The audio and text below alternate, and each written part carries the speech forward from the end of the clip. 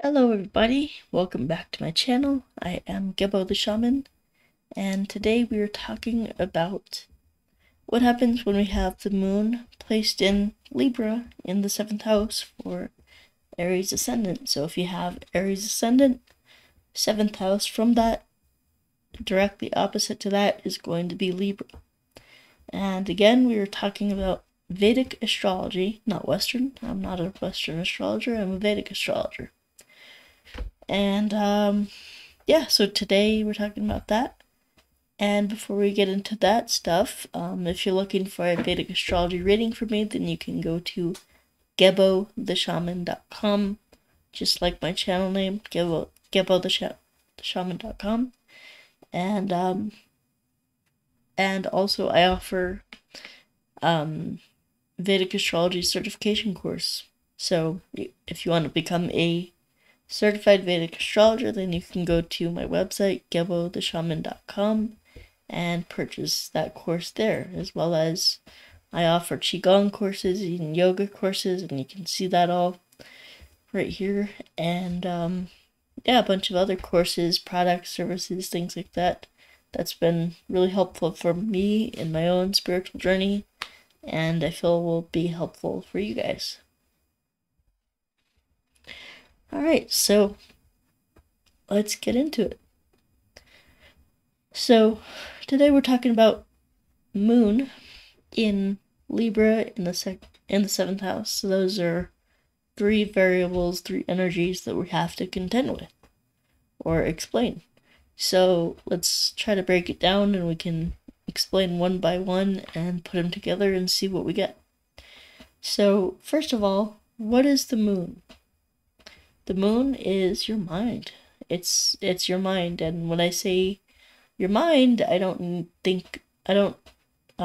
mean like your brain, your intellect. This is not the brain, it's the heart mind. It is the heart, the emotions, the feelings about yourself, the thoughts, your psychology.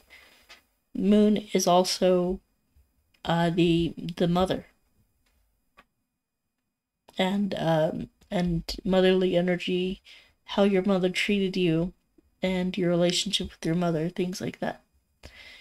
And then we have the moon is also pertaining to the tides, to water. It's a very watery planet, very emotional planet, very it has to do with like mental health, and as well as pertaining to the 4th house, which is home and things like that. So then we'll talk about what is Libra and what is the 7th house. So Libra and the 7th house are very closely connected because Libra is the 7th sign of the zodiac. So we have Aries, Taurus, Gemini, Cancer, Leo, Virgo, Libra. That's the 7th house. That's the 7th sign. So 7th sign corresponds to the 7th house. And Libra and the 7th house are very closely related energies. So we're essentially talking about the same or similar energies. So Libra has to do with partnerships, legal agreements, contracts, contractual partnerships, agreements, like marriage. Typically what you'll see is 7th house represents a lot about marriage. It also represents business partners and gives you a clue to what your business partners' relationship will be like with business partners in marriage. And it also has to do with like any contractual agreements, any legal agreements, anything like that. And Libra is the balance between you and other people, balance between relationships, balance in the marketplace. You know, it's has to do with balancing, goods and services, mediation. Libra is the sign of the ambassador also, the diplomat, the peacemaker. See, Aries, which is opposite to it, is all about war, and it's the warrior, it's the competitor, it's the, the person who does whatever it has to do to get the job done, to compete, to win, to come out, victorious. And so opposite to that is the peacemaker, the diplomat, the the ambassador. And so this can be between different countries and different people. So, for example, Libra would make a great marriage counselor or things like that.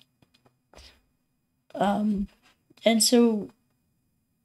also Libra is the shaman, achieving balance in all respects, all worlds, whether that be physical, non-physical, spiritual. The shaman achieves balance in that. So that's Libra, and that's 7th house energy. And 7th house is also other people besides yourself.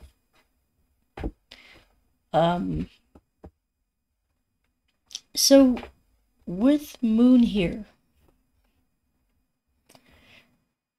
it shows that the mind is almost, you have this conflict within you, this inner conflict.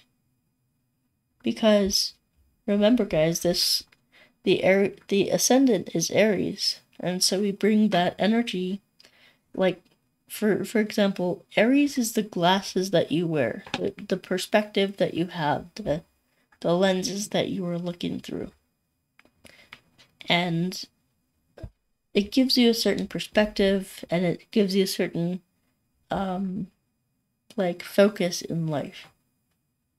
And so Aries' thing is to control, to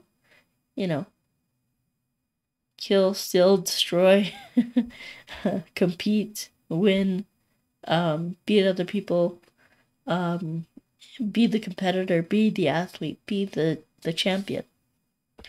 And so that's the perspective of you, your perspective.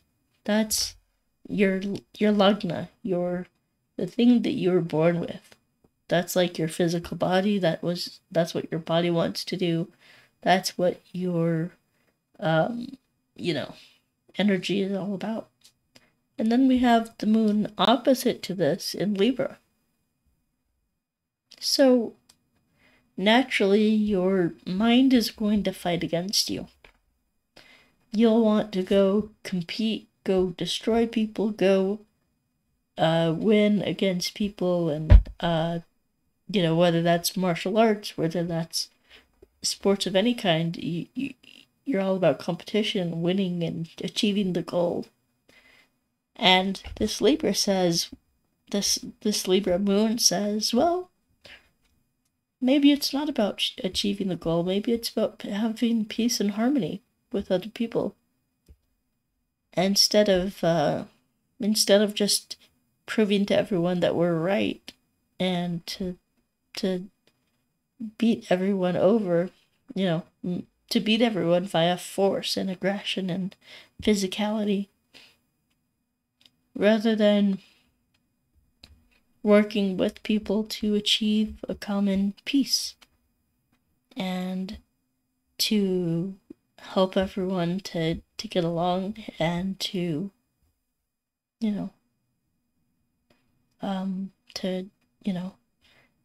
because we can compete, but if that competition is at someone's expense, then it's sure, you'll beat them and they'll hate you.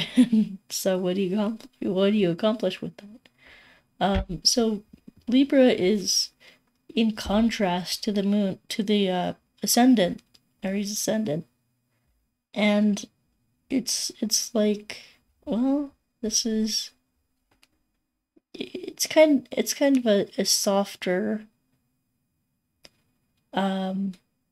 mind. So even though you do have that aggressiveness and that type A personality and things like that, your mind is going to be in that soft place, caring about others, wanting to nurture others. You see this in sportsmen, in competitors, especially at MMA and things like that, where the dude really hurts the other dude. Like he beats the hell out of him, right? And then you'll see him taking a knee when the other dude is passed out on the mat. You'll see the other competitor taking a knee and giving respect and acknowledgement to the other fighter. So that's the Libra moon. That's I'm still going to, beat you up and be competitive, and this is like in my nature. However, there's still some respect. Like, it's not, competition doesn't have to be disrespectful. There, like, somebody who is a good sportsman will actually have a lot of respect for his competitor. In fact, in the Norse ways, they would the Norse, the Vikings, the Nordic people, they would often throw a spear over the competitors, and they would like give a prayer and like pray to Odin that they have a safe journey to Valhalla, or to I think it was Valhalla or something like that. That they would, die and go somewhere healthy or special or things like that. And that was not only for them, that was also for their enemies. And so you have this dynamic with this placement where it's very much about like just considering other people, having respect for other people. And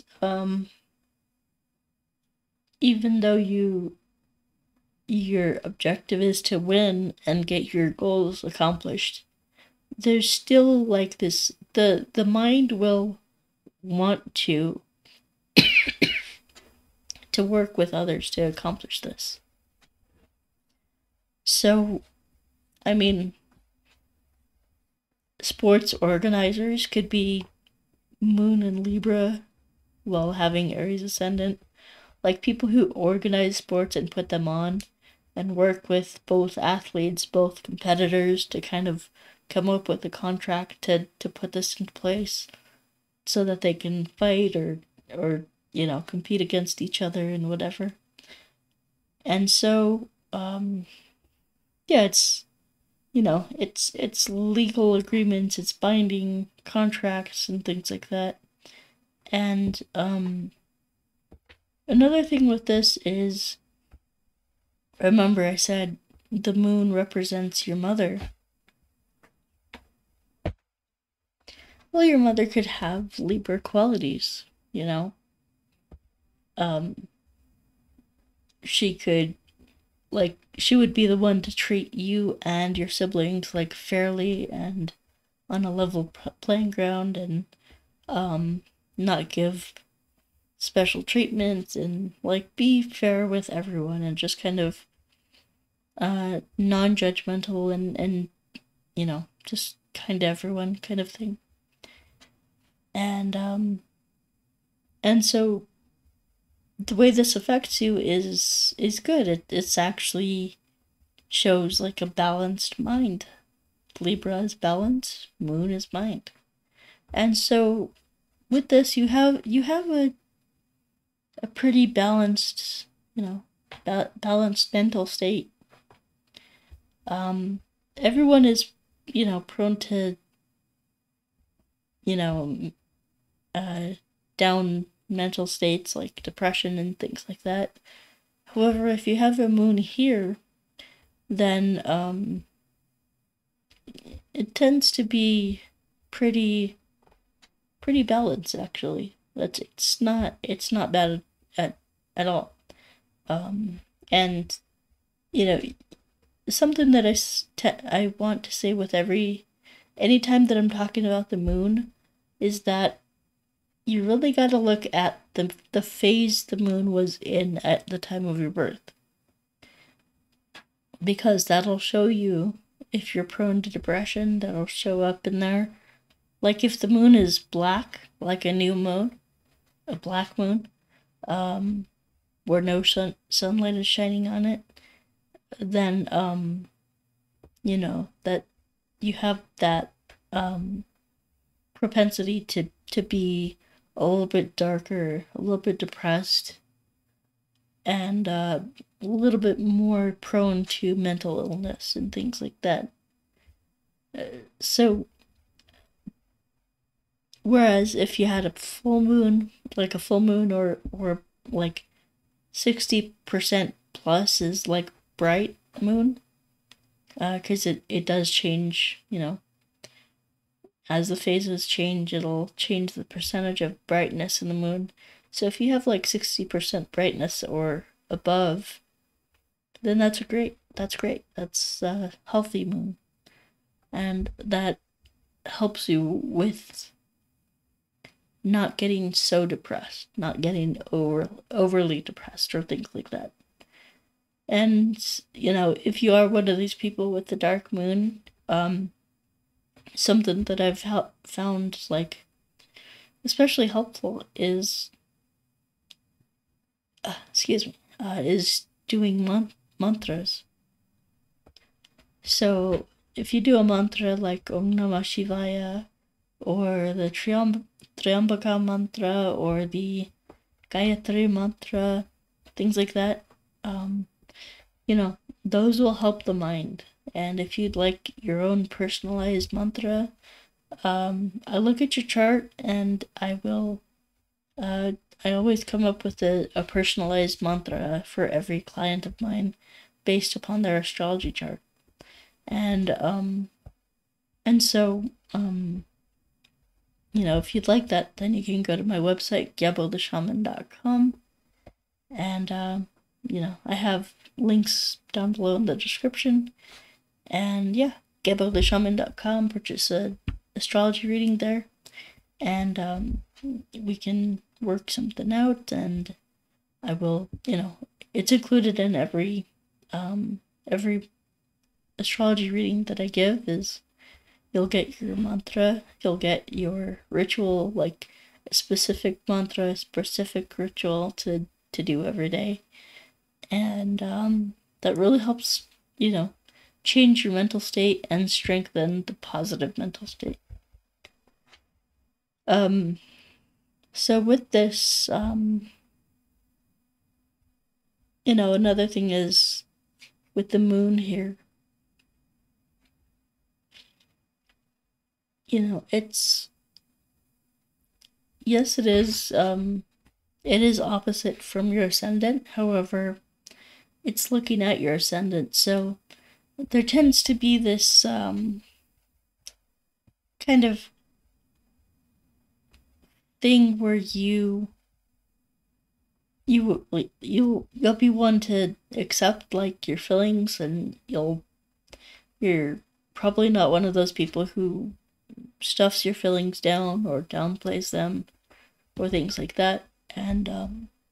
And so it serves to, help you become aware of your feelings and things like that, which is really helpful, because people who aren't aware of their feelings or who stuff them down get pretty sick. It's like, you know, suppressed emotions can like really make the body sick. In addition to this, this is your spouse. Seventh house is your spouse. So, with this, it shows that your spouse is going to be like your mother. Essentially, is what that is. And everybody tends to want to have their spouse as or their parents like they look for the qualities that their parents had, and they look for a spouse with those qualities. And this is a very unconscious thing to do. We're not consciously doing this, but unconsciously we want to relive and resolve the problems and issues that we've had with our mothers, or with men with their mother and women with their father. So, things like that. And yeah. So this shows that your spouse, depending again on the state of the moon, and depending on what other planets are here or aspecting here, like you'll see different qualities. So if it's a dark moon, spouse tends to be depressed and things like that. If it's a full moon, then they tend to, be that motherly figure to you. And, the issues with the mother is usually resolved in that. So, it tends to be, if it's a full moon, if it's a man's chart and 7th house is his female spouse, this tends to be a person who is just wants to be kind of a homemaker, or like just wants to be with her family and not be working or like too heavily involved with outside issues. Just kind of stay at home and raise the kids and that kind of thing.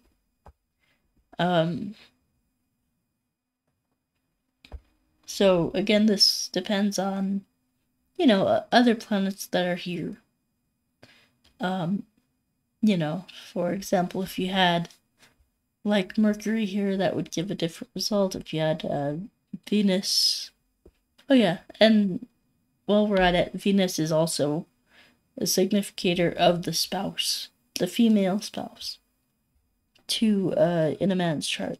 And if you're a woman, Mars is your spouse, as well as Jupiter. Look at those two, especially Mars in that chart, yeah.